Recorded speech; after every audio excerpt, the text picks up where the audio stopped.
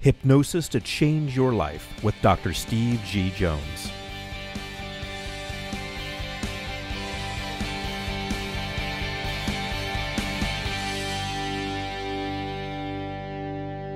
The next question is, do I consider hypnosis to be more effective than EFT, emotional freedom technique? And I don't consider anything to be more effective than anything at face value. I don't consider coaching to be more effective than hypnotherapy. I don't consider NLP to be more effective than hypnotherapy. I don't even consider Reiki or anything else to be better or worse than anything else.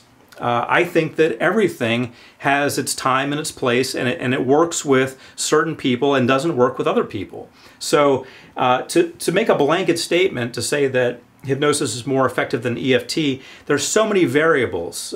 Just to name a few, if you were to do a study on that, a few of the variables, you would have to look at the therapist, you would have to look at their training, you would have to look at the client or the patients. You would have to look at their life events that are going through at that time. These are just a few of the factors.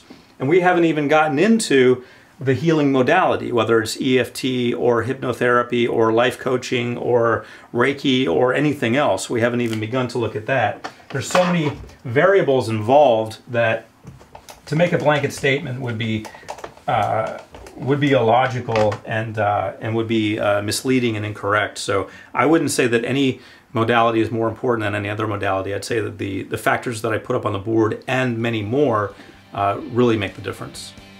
Hypnosis to Change Your Life with Dr. Steve G. Jones.